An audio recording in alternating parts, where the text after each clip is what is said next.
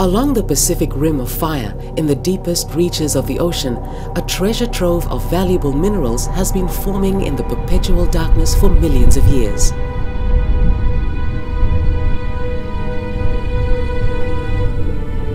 Because of increasing global demand, companies are now developing the high-tech ships and robotic mining equipment needed to harvest these sources of cobalt, copper, gold, manganese, silver, zinc, and rare earth metals from the bottom of the ocean.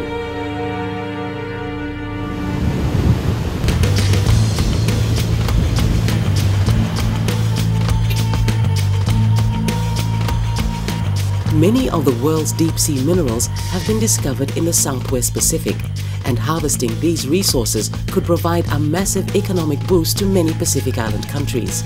But these countries are also concerned about the possible impacts this new industry could have on the marine environment and fishing resources on which they currently depend. The story of these valuable deep-sea minerals is not just a story about the small developing island countries of the South Pacific. It is also a story about anyone who has ever bought a mobile phone or any other product that relies on these metals.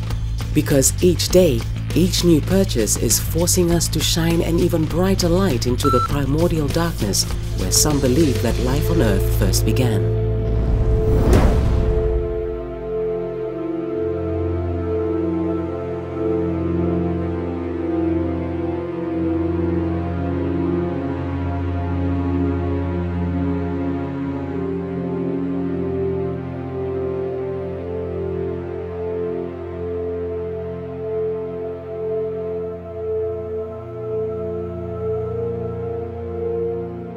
There's a strong school of thought that hydrothermal vents, in fact, offer the conditions that are most similar to what would have faced the origins of life on Earth. And so there is that interest in particular with the bacterial side of things, the microbial communities around vents. Seeing what they're adapted to, how they could then sort of start to develop into higher life forms. It's clear that the developed world is not going to be interested in decreasing its standard of living, and it's clear that the developing world wants to increase its standard of living. And the resources that are available right now in land-based mining are not adequate to see those two things happen. And we're going to need additional sources of metals, and the deep ocean is one way to augment what is now obtained from the continents or from land-based mining. We have to consider the interactions with other animals and with the wider deep-sea marine ecosystem. Even if we can't measure or fully understand how things operate, we know enough about what should be linked to other things within that ecosystem that we can sort of provide a good scientific guess of what might be affected or what might not be by a certain operation. We're mining lower and lower grades on the land, and we're mining in more remote areas. So we have to go to places like interior Africa, to Alaska, to interior Papua New Guinea, to remote areas where indigenous populations might be impacted by this. And we have to go deeper and deeper and deeper into the earth because all the surface deposits have been mined already over the last hundreds of years. And so we're going deeper and deeper and deeper to get to deposits that are lower and lower and lower in metal content. So the deep ocean offers completely the opposite. You have high metal contents right at the seafloor. And so this is a very big concern for environmental reasons. In the Pacific, most commercial interest has focused on deep-sea minerals known as seafloor massive sulfides, manganese nodules, and cobalt-rich crusts. But these different resources pose very different challenges for both mining companies and environmental managers. Seafloor massive sulfides can form relatively quickly near hydrothermal vents in just a matter of decades, and they can provide very high concentrations of metals at the relatively shallower depths of around 400 to 3,500 meters. These deposits have largely formed along the actively spreading centers of the oceans, where the seafloor moves apart very slowly. High-pressure, superheated water carries dissolved metals from deep within the earth. When it escapes through cracks on the ocean floor, it mixes with cold seawater, and the rapid drop in temperature forces the minerals to precipitate out into the surrounding seabed, where it can form into distinctive chimneys. Sometimes in the very hot vents, known as black smokers, the fluid turns black because of the emerging sulfides, and these seafloor massive sulfide deposits are rich in metals such as copper, gold, silver, zinc and lead. Since they were first discovered in 1977, these hydrothermal vents have also been found to be teeming with life.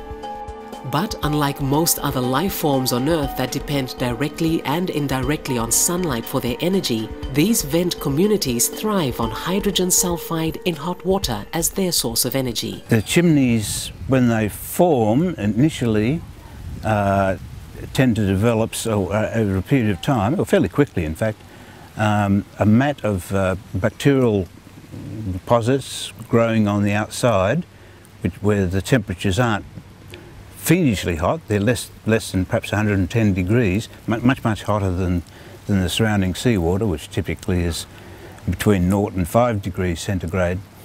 These thermophilic or high temperature microbes are living there, and they become the start of a whole food chain. Marine scientists are still learning about the hundreds of new and unusual organisms that depend on hydrothermal vents for life. Organisms like giant mussels and mouthless tube worms rely on the symbiotic bacteria living inside them to process these chemical-rich waters. Mussels, for example, are an important type of animal that's commonly found around South Pacific hydrothermal vents. And apart from being huge, and they really are large, some of them are over a foot long, they can get up to 350, 400 millimetres. They're similar in shape to the ones which you'll see in rocky shore systems. But what separates them is that they are adapted to feed off the hydrogen sulfide that is emitted from these hydrothermal vent systems, so that they don't rely upon the carbon-based photosynthetic system, which is fundamental for most human life. They actually utilise the sulfides. And that's pretty cool, because hydrogen sulfide is, of course, as we know, toxic to us and, in fact, most forms of life. In the young chimney environments, there's a lot of unique fauna, odd snails, tube worms, mussels, blind crabs, blind fish and so on that live there, which are unique pretty well to that environment. And so whilst these deposits are forming, there's a lot of concern about the fauna, the biota, and if people were to start mining those, then it's got to be done in a responsible way that's not going to wipe them out.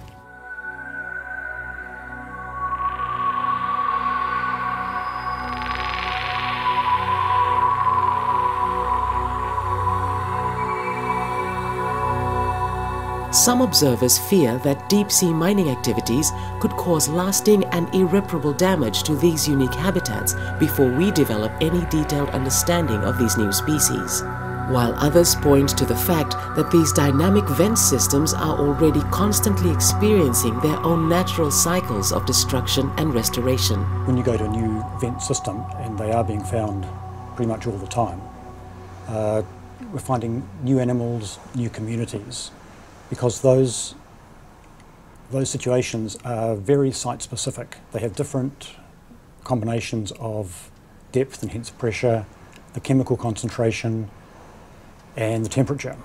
So some of them are as hot as 300, 400 degrees Celsius. Others are much more diffuse. Each of the vent communities is adapted specifically for the suite of environmental conditions that occur at that particular site.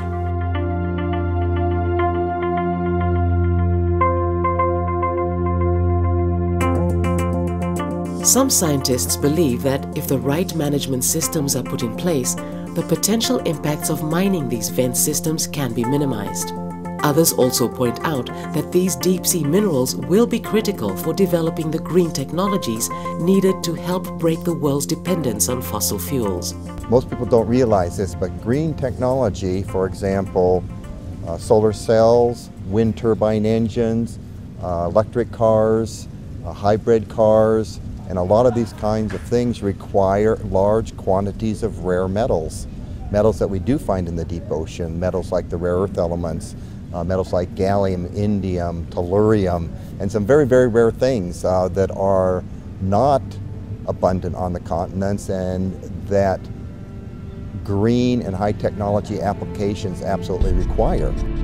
In 1997, the Canadian company Nautilus Minerals was granted the first offshore exploration license in Papua New Guinea. It plans to use underwater robotic technology to extract up to 1.3 million tons of seafloor massive sulfide ore per year from a dynamic vent site in the Bismarck Sea, 30 kilometers off the west coast of New Ireland. Nautilus says its proposed seabed mining process will have a small footprint that will only impact on an area equivalent to 3 football fields. The proposed method will use a portable extraction system that can be moved from one site to another in a matter of days. Underwater robots will cut and crush ore that will then be pumped through a closed pipe to a surface vessel before being shipped away for further processing. In the deep ocean at a mine site, you don't have anything but the mining machine on the seafloor. There's no infrastructure there. There's no roads, there's no buildings, there's no processing plants, none of that occurs. So that kind of environmental advantage to the deep ocean is really, really significant. The vehicles they're using, or they are likely to be using down on the seafloor, is crunching up, to grinding up some of the rock to get at the sulfide. It's then pumping it up to the surface, and then the discharges are coming back down from somewhere between the vessel and the seafloor. So there's a lot of potential impact that we don't really understand until the operation starts and until we actually see whether the ideas of a brand new mining operation and whether the technology that's being talked about and designed is actually going to be effective at reducing the impacts. But mining companies say the reason they have been looking for extinct black smokers in dynamic vent fields has as much to do with basic engineering practicalities as protecting marine life. One of the reasons why commercial interests are targeting the inactive seafloor massive sulfides, simply because there is no danger associated with mining seafloor massive sulfides. You don't have to deal with a high temperature of 300 to 400 degrees Celsius that you have to deal with in an active seafloor massive sulfides. And as well, you don't have to destroy or significantly affect huge significant amount of biological communities associated with the active ones. For quite a long time it was thought that if you concentrated on the old fields, be able to mine those without any real environmental problems, but they're very hard to find. There's no smoke coming out of them, so-called smoke, so you can't track them down looking for the smoke plume, and techniques to find these old deposits are theoretically possible, but they've not really been well developed yet. And also there's a likelihood that in the old deposits the metals that are valuable will have been leached out and gone back into the seawater. While most agree that mining seafloor massive sulfides will have an impact on the immediate marine environment, there is still some uncertainty about the impacts they may have on the wider ecosystem. We're not looking at just one site or one species, you're looking at how everything fits together. And that's the importance of taking into account the three-dimensional nature of the deep sea, where even though the seabed mining operation might affect the sea floor, those impacts potentially come right up through the water column as well, either through, as I've mentioned, direct impacts or indirect impacts, such as sedimentation or the release of toxic material into the water column, or even just things that change up through the food chain. Even the snails and the crabs, which are not living in the really high temperature water, are living in water which is chemically affected by the whole process. So they're fairly resilient, and the sort of operations that a mining company will carry out will inevitably damage them and squash them. The snails are going to get squashed and so on. But in given time, and provided it's done carefully with careful planning and so on, eventually they will re-establish themselves.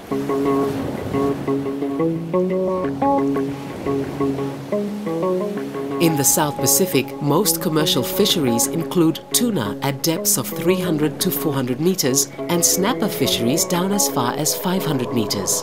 All these fishing resources are shallower than proposed mining activities for seafloor massive sulfides at around 1,000 to 3,500 meters and far shallower than the much deeper manganese nodule resources that sit at 4,000 to 6,000 meters. Most experts agree that any impacts of mining localized seafloor massive sulfide deposits will be too deep to have any direct impact on Pacific Island fisheries resources. However, there are concerns about the potential impacts that result from sediment plumes and the process of pumping product up to the surface vessel before returning the waste material and waters back to the seafloor. There's a connection which we don't well understand between the deep sea and the upper surface layers. We're learning about it a lot, but we also don't know much in many cases about the early life history stages of a lot of the commercial fisheries. So even though the tuna fisheries and snapper fisheries appear to be quite shallow and sustainable, we don't know much about how the early life history stages could be affected.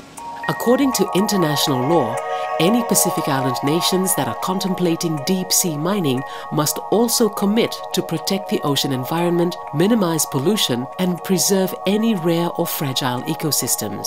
Because of the technical challenges and high costs of monitoring impacts on deep-sea environments, it is critical that any research initiatives be carried out in partnership with the mining companies and scientific organizations from developed countries. If any Pacific Island countries decide to proceed with deep-sea mining, a comprehensive and fully independent environmental impact assessment, or EIA, should be carried out to identify possible measures to avoid or minimize environmental impacts. Ongoing environmental monitoring must also be used to guide any future activity by helping to understand the potential impacts and recovery rates for any affected species.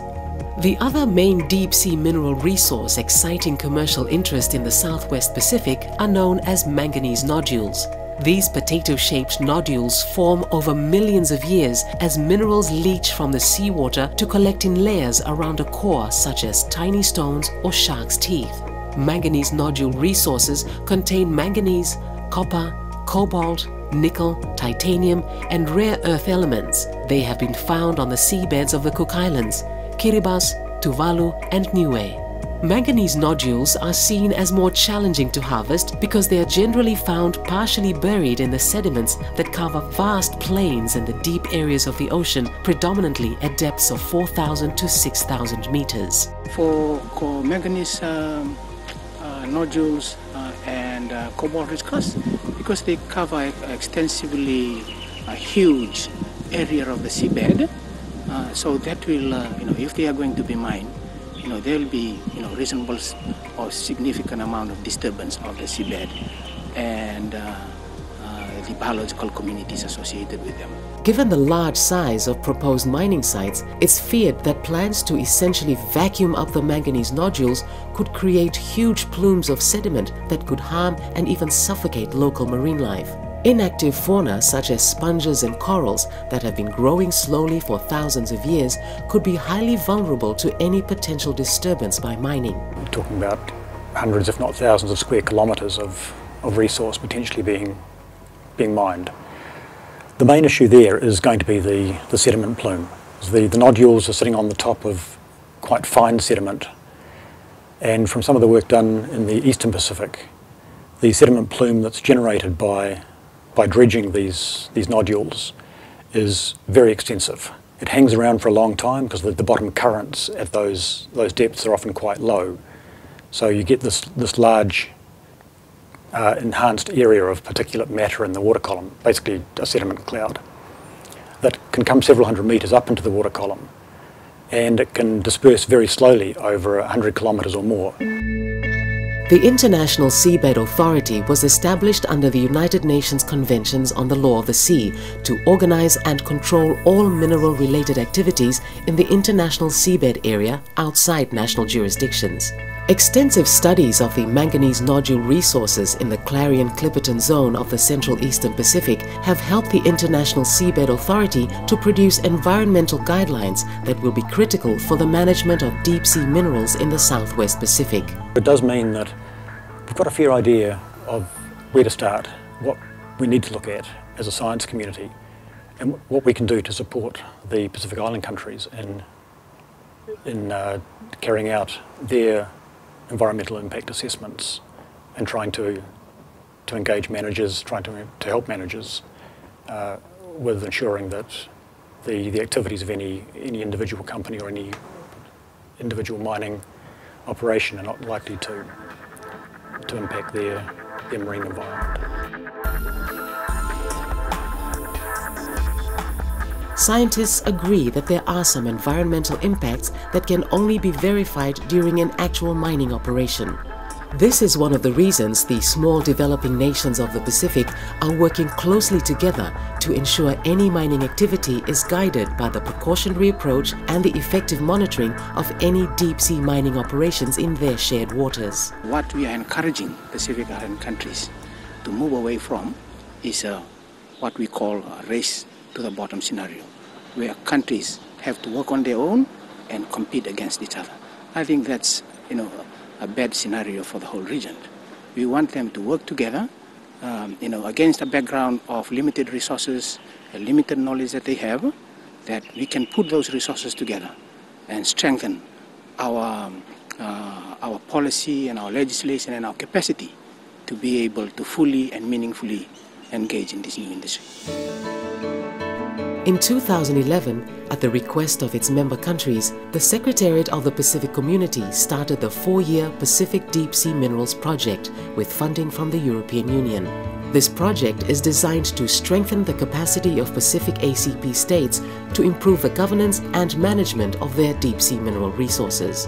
The project is working to help Pacific Island countries build effective legal frameworks, increase technical capacity, develop effective environmental management systems, and increase greater public engagement on the issues surrounding the governance of deep-sea minerals resources. When it comes to deep-sea minerals and mining, I think all Pacific Island countries, they don't have the capacity to deal with a new industry. So that's where the project comes in, and the project is only part of the answer.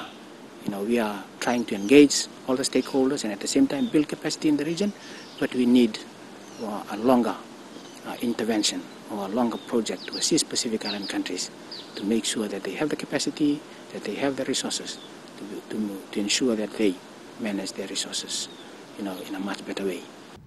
Pacific Island countries must cooperate at a regional level to ensure that the emerging deep-sea minerals industry is managed in a way that will help to minimize any potential impacts on its critical marine and fisheries resources. If there is an environmental impact assessment being carried out in one of these mineral deposits in the region, we can organize experts from around the world to review the EIA report. So that's another contribution that we have put on the table for the countries, that we can offer the country. If they have any EIA and they don't have the capacity to review the environmental impact assessment report, we'll contact our network throughout the world who are willingly going to carry out the review of the EIA report and provide that's much needed sound advice to our member countries. Most experts agree that it is vital for Pacific Island countries to take a regional approach that will help to minimize any mining impacts on the wider marine ecosystem. Such an approach would include efforts to ensure that mining does not occur in known spawning areas for important marine resources. It would also help to increase understanding on how the discharge of processed waters will impact on marine species.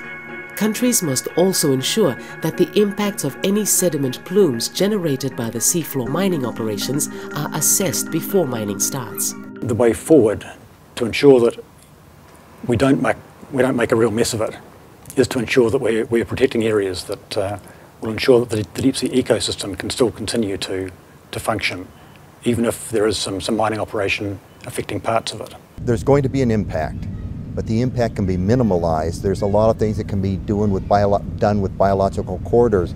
We're leaving parts of the seafloor unmined so that the areas can be recolonized, working in areas where the larvae of organisms will be upstream from the bottom currents and bring larvae down to the mine site once the mining is done to help repopulate the areas. So there's a lot of things that can be done to see that the impact, the environmental impact, is minimal. It's not going to be zero. That will never happen. It will never be zero. There will be some impact always, but it can be minimized, and that's the real goal of all of it. That's the real goal and the benefit for all of the human race. It is clear that more support will be needed to enable Pacific Island nations to develop the effective systems needed to monitor any ongoing impacts once deep-sea mining activities begin. But there is now great hope the Pacific region will continue to strengthen its collaborative efforts to minimize any significant impacts on the marine environment on which its communities depend. So I think that my personal view would be that we can achieve that balance through well thought out, well structured, well planned science, and in particular a very strong partnership between the industry on the one hand, managers on the other, NGOs, scientists. We've all got a role to play in this, and that's the exciting prospect for the Pacific Island situation. I think everybody is on board. There's a very clear willingness to adopt the precautionary approach, adopt the ecosystem principle, and try and do things right. The story of these deep-sea minerals is also a story about the people of the South Pacific, their hopes and their daily struggles to survive. As we shine an even brighter light into the darkest depths of the ocean, we must continue to ask ourselves about the benefits and consequences of mining the deep sea. While there is a chance that many of the environmental impacts of deep-sea mining may be minimized, we must also continue to ensure that any economic benefits will actually work to bring a much brighter future for the people of the South Pacific.